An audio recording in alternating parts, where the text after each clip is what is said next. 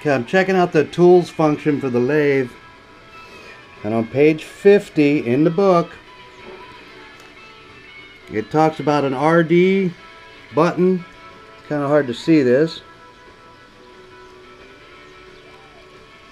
but I've gone and done my tool settings.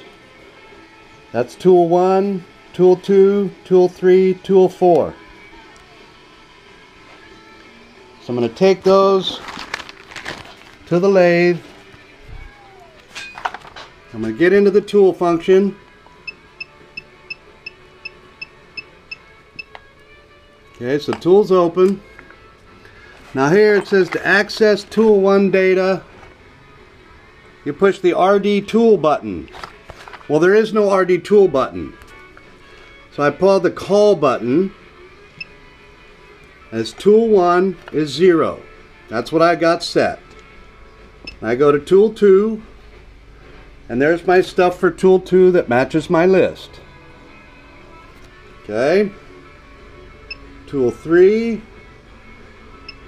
tool 4, and that's all I've got entered. Okay, so now it says you should hit the RD tool to quit. That's this button. Well, it doesn't work. But if I push the half button, it goes back into working. So that is not right according to your instructions.